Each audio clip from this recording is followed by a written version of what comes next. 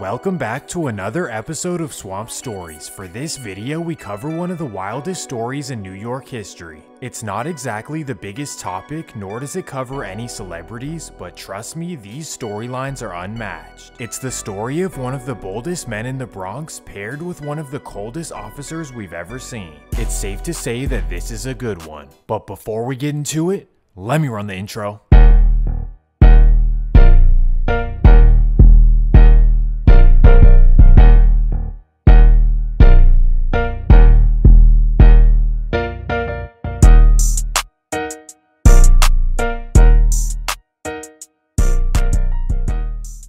The story begins in the Dominican Republic, an island located in the middle of the Caribbean. If you're unfamiliar, the DR has been one of the poorest countries in the Western Hemisphere for quite some decades. And to make matters worse, in the 1960s, political turmoil caused a massive exodus. Supporters of one political party feared retaliation from the new leader, and they figured that they needed to leave. So starting around 1963, thousands of Dominicans began immigrating to America. Over 50% settled in New York City, with the vast majority settling in the Bronx. Slowly but surely, over the next 3 decades, the Bronx had become 15% Dominican. For reference, that's 210,000 people. Well, coincidentally, during this period, the Bronx was one of the wildest places in America. The streets were filled with crime and there was major rivalries between neighborhoods. Unlike LA, where there was massive gangs, in the Bronx it was one blocker project versus another blocker project. I say that to say that the Dominicans had no unified presence. Instead, they abided by the Bronx politics. In the streets, this worked out fine, but in the system, this was a problem. In Rikers Island, the Dominicans were outnumbered by major organizations. With the presence of the Latin Kings, BGF, and the Crips, the Dominicans had a major problem on their hands. That's when 2 Dominican inmates came up with a solution. These would be Leonidas Sierra, also known as Junito, and Julio Marin, also known as Caballo. In 1992, they created the Trinitarios, all for self-protection. Well, as the Trinitarios grew in Rikers Island, they also spread into the streets. Throughout the 90s and 2000s, they gained a dangerous reputation, known as one of the most ruthless to ever hit the Bronx. Because they originated in prison, the nature of the Trinitarios was very structured. The top rank is known as the Primera, who's essentially the biggest shot caller. And second in line is known as Segundo, the man who relays his messages. Well, long story short, a bunch of Trinitario sets formed throughout the city, each having their own Primera. And the biggest and most powerful set happened to form in Brooklyn, specifically Sunset Park. They became known as the Sunset Trinitarios, led by one of the most feared men in all of New York. This would be a man named Ediberto Santana, also known as Flaco. Flaco was a Primera leader, but completely unlike the rest. He called himself La Suprema, a position he created above a Primera. His idea was for Sunset to spread and each have their own Primeras, all calling up to him. This structure went against the Trinitario rulebook, but like I said, Flaco was different. Starting around 2010, Flaco made it his mission to bring the Sunset Trinitarios into the Bronx. This would not be a walk in the park, as they'd have to face the Latin Kings and Dominicans don't play. But on top of this, the Sunset expansion was unnecessary, as the Trinitarios already existed in the Bronx. Flaco's expansion was unprecedented, but he really wanted to be the king of all sunsets throughout the city. Well, this right here did not sit well with the Bronx Trinitarios. They told him that they didn't need the sunsets and to stay back in Brooklyn.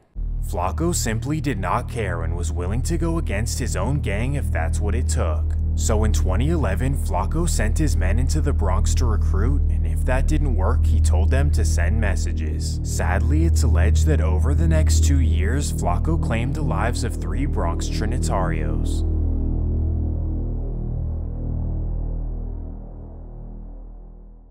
Flaco would be arrested, but not for many years down the line. In the meantime, he brought the Sunset Trinitarios into the Bronx and made them a powerful force. He became a feared character in the Bronx, and Trinitarios were afraid to go against him. Over the next couple of years, he created 2 official Sunset neighborhoods in West Bronx. These would be Fordham down to 184th, and on the other side, Fordham down to 182nd. Quickly, they both became the most hated in the area, as no one around them liked them. This is because La Suprema had them on go, stepping on anyone who got in their way. Essentially, the members had no free will, as they did whatever they were told. The constant following of orders from La Suprema gave no room for individuality. While one particular Sunset Trinitario was not too thrilled about how things were going. This would be a young member named Andrew Dunn, also known as Caballo. Caballo was a certified stepper in the Bronx and was well liked by all of his fellow members. Well, around 2017, Caballo began telling them about his frustrations. He even expressed ideas of quitting and starting his own hood. Some members were on board with him, but others were afraid to cross Flaco. Regardless, after months of convincing, Caballo finally got enough members to join him and do the unthinkable. In 2018, Caballo and a small crew of Sunset Trinitarios broke away and started their own gang. Caballo named them the Shooting Boys, also known as SB. He then chose a territory in a main block, one of the only unclaimed areas of the Bronx. Their main block would be on 155 Zezer Place, but they claimed everything around Devo Park. If you look on a map, this is only a few blocks away from the Sunset Trinitarios. And why this matters? Well, after they broke away, the Sunset Trinitarios were not too thrilled. Right off the bat, the SBs were rivals with their former brothers, on top of everyone they used to beef with. This now made the Shooting Boys the real EBK of the West Bronx. No one liked them, and certainly no one was willing to click up with them. Because of this, their members had to be fearless and willing to risk it all. So let me introduce you to the original members. First, you obviously have Andrew Dunn, also known as Caballo. Then beside him are 2 rappers, Reality RD and Vladdy SB. Then there's the main steppers. You have Victor Almonte, also known as Flaco Capone. Then you have Moises Fontanez, also known as Goya. Then there's Joel Ortiz, also known as Brooklyn, Wander Rivera, also known as Ciru, and finally Ramon Rodriguez, also known as Pollo. Together, these guys were absolutely the most hated in the region. Because of this, the SBs were ultra aggressive and always making sure that no one unfamiliar was lingering on their turf. June 9th, 2019. It's an ordinary summer night in the Bronx, and Caballo and 2 members are hanging out on the block. As you would expect, the members are watching cars go by and constantly checking the corners. At 9 p.m, Caballo and Flaco Capone notice something strange. They spot an unfamiliar man at the end of the block. The members then look at each other and get suspicious. So together, they walk down to the corner to confront the man. They ask him what he's doing there, and he responds, "I'm just hustling." For years, this was neutral territory in the Bronx, and the guy clearly has no idea that the SBs are claiming it. Regardless, Caballo sees this as disrespect and he wants to prove a point. So he presses the man aggressively until the point where he turns around to run away. And that's when Caballo makes a wild decision. Bang! Thankfully, the man was okay after being rushed to the hospital. But sadly, this is how the SBs began making a name for themselves in the Bronx. This may seem like a normal occurrence in Chicago, but this is New York, where incidents like this are very rare. And what's even crazier is that Flaco Capone and Caballo were able to get away with this for the time being. And after getting away with this, they made it their mission to start bullying the Bronx. And that takes us to 2 weeks later, June 23rd, 2019. It's a Sunday evening in the Bronx, and the Sunset Trinitarios are posted up on 182nd and Grand Concourse. Well, once the SBs get word of this, they order a young member to go make a statement. This would be Malvin Restudio, a cold young member. 7:15 p.m. Malvin walks from Zezer Place all the way down to 182nd with nothing but mayhem on his mind. When he arrives to the corner, he sees nothing but Sunset Trinitarios, and without hesitation, he lets loose. Bang!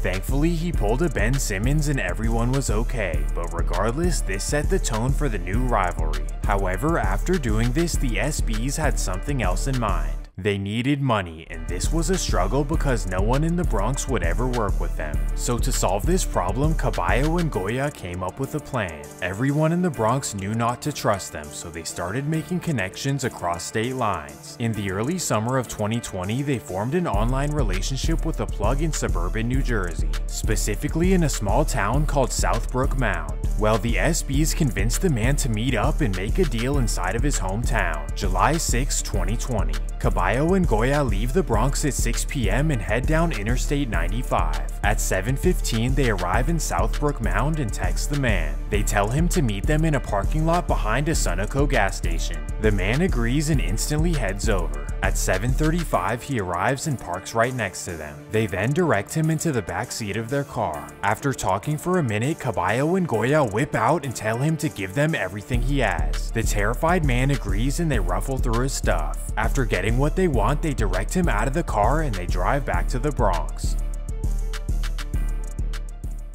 Just like that, the SBs finally had a bit of money, and now it was back to their old ways. After scoring big, Goya was ready to score again, just in a different way. July 31st, 2020. It's a hot Friday afternoon in the Bronx, and the Trinitarios are outside on 182nd. When Goya gets news of this, he instantly hops in his car and drives down to the block. At 5:30 p.m., he arrives on 182nd and hops out. Thankfully, he pulled a Westbrook and everyone was okay. The incident was one of many in the Bronx during the summer of 2020, which was one of the worst periods in almost a decade. Because of this, NYPD decided to send peace and safety units across the Bronx. Each precinct would deploy a crew of officers who would walk around, talk to people, and try to maintain the peace. Well, for the 52nd precinct, the crew was led by a very controversial officer. This would be Officer Gina Mestre, who's known for her good looks but also her terrible track record. In under 7 years of being an officer, Gina racked up 34 complaints about misusing her power and breaking laws. She also cost the taxpayers over $1 million in 10 separate lawsuits. Well, given this, assigning Gina to patrol the SB area was a recipe for disaster. And what do you know, over the summer of 2020, Gina formed a relationship with one of the men she was supposed to watch out for. This happened to be Caballo, the Riz God himself. Long story short, Gina and Caballo started dating in August of 2020. At first, SB members were skeptical, assuming that Gina was using him to get information. However, Caballo was sure that this was the real deal and that Gina was on his side. How he knew this? Well, Gina was sending him classified police information and warning him of potential raids. She even told him to lay low because police had their eyes set on the SBs. So Caballo and his fellow members decided to chill out for the time being. But then bad news would come their way. November 4th, 2020. It's a regular fall day and the SBs are deep outside in front of Devo Park. All of the high-ranking members are having fun outside like they aren't the most hated in the city. Well, little do they know, 2 cars full of rivals are driving their way at 8 p.m. At 8:15, the cars park on the corner and the rival members hop out. They then run inside the park with no hesitation. 2 unnamed SB members were hit, but thankfully they both made it. Regardless, Caballo was pissed and he wanted revenge as soon as possible. He instantly texted Gina and informed her that he wanted to go get revenge. She smartly told him to lay low until the smoke clears on the investigations, but Caballo was too angry and he could not wait to get back. Here is where things get interesting. The next day, November 5th, 2020, 9 a.m. Caballo puts on a blue hoodie, a black puffer, and a black hat. He leaves his apartment with no mask, hops in his white Toyota, and drives to his destination. He heads down Highway 87 to the neighborhood Mount Eden. He then parks and walks down Cromwell Avenue, a street with nothing but car repair shops. As he's walking down the street, he's looking for one particular car, a black Acura MDX with tinted windows. At 9:41, he spots the MDX in front of a van, so he instantly reaches into his pocket and runs up to the car. As it turns out, Angel was a Trinitario rapper by the name of Jayla Sombre. This was a devastating loss for the Sunset Trinitarios, especially as Caballo used to be his friend. Well, the next day, Officer Gina sends Caballo surveillance footage that clearly shows his face. However, because the incident took place in the 44th precinct, the local officers did not recognize his face. And as you would expect, Gina decided not to intervene. But she did tell Caballo that it's only a matter of time, and if they do ask her, she will have to identify him. Well, that day would come and the surveillance was brought to Gina. Right away, Gina texted Caballo and told him to get the next flight out to the Dominican Republic. So Caballo fled the country that same night and decided to hide out in the DR. And that's when Gina had to officially identify the man in the video as Andrew Dunn. After this, Gina and her crew served multiple warrants throughout the Bronx as she pretended to not know where he is. They then searched his flight history and found that he had fled to the DR. From there, police searched for him, but for whatever reason, he kept being absent during their raids. This would continue for quite some time. In the meantime, the SBs would be without their commanding leader. But this did not mean that their presence in the streets was done by any means. And that takes us to June 20th, 2021. It's a Sunday night in New York and the SBs are looking to go have some fun. They know it's not safe for them to party in the Bronx, so instead they head out to a safer location. At 12:30 a.m., 3 SB members head to a popular club on West 207th. These would be Wander Rivera, also known as Ciru, Edward Perez, also known as Perico, and Ramon Rodriguez, also known as Pollo. Well, at 1 a.m., the young rowdy members arrive at the club and begin walking around. While strolling through the club, one of the members notices a shiny watch on somebody's wrist. This happens to be an iced out Audemars Piguet, also known as an AP. The member instantly recognizes that it's an expensive watch, so he relays the information to his fellow members. Instantly, all intentions of having fun are thrown out the window. Now, all they want is the watch. So quickly, they leave the club and hop in their car. This is where they group together, put their masks on, and think about what they're gonna do. At 2:15, they finalize their plan and decide to park their car across from the club. The members patiently wait for the man to come outside for 2.5 hours. Then at 4:40, the man with the watch finally walks outside with his friend. The man whose name is Milton Grant then walks to the parking lot and hops in his beautiful car, a satin-wrapped BMW 7 Series. Oh my goodness. Well, Milton then drives down Vermilea Avenue headed for Dyckman Street. This is a strip full of popular takeout restaurants. Little does Milton know the crew of SB members are following behind him. At 4:45, Milton double parks on Dyckman, and that's when the SB members pull beside him. 2 members hop out and demand Milton to get out of the car. Milton instantly hits the gas to drive away, but that's when the members make a devastating decision. After doing this, Pollo grabs the AP and they all head back to the Bronx. As it turns out, Milton Grant was a successful businessman, a father of 2, and a loving husband. At the time being, NYPD had no clues for solving the case. At this point, the SBs were completely untouched by the law. Caballo was successfully hiding out in the DR, and the young members were getting away with wild acts such as this. This would last for another 9 months until NYPD started to put everything together. The first Shooting Boys indictment. On March 31st, 2022, 10 members were arrested on 15 felony counts. On this day, dozens of raids were served throughout the Bronx and 9 members were arrested and apprehended. Only one man remained, the one who NYPD had their entire focus on. Caballo was still hiding out in the DR, and for whatever reason, he was never there when the raids were taking place. This became a game of cat and mouse, as Caballo was always one step ahead. But finally, in late April, Caballo was found by US Marshals. In typical New York fashion, all 10 members were sentenced pretty quickly, and the major headlining news came on November 17th, 2022. Caballo pled guilty to the event on November 5th, 2020 and received 35 years to life. After this takedown, police were still not satisfied for multiple reasons. Number 1, they were skeptical on how Caballo kept ducking every raid. He's either a genius or someone from the department had to be helping him out. But wait, we're not quite there yet. In the meantime, 4 SB members were still left on the streets. These would be Ciru, Perico, Pollo, and Baddie SB. Without their large squad of members, the remaining guys knew that they needed to lay low. And that takes us to New Year's Eve. December 31st, 1st, 2022. As you know, everyone in New York City is partying on this night, but for the SBs, they know that it's a risky move, especially after the indictment. If they stay in the Bronx, the chances that they have to do something or something is done to them is very high. So instead, they head across state lines to the city of Elizabeth, New Jersey. The city is about 45 minutes away, but it's definitely no walk in the park. The only reason they're there is because they know they won't run into rivals. Or will they? 3 a.m. After a night of partying, the SB members walk outside onto 1st Street in Elizabeth.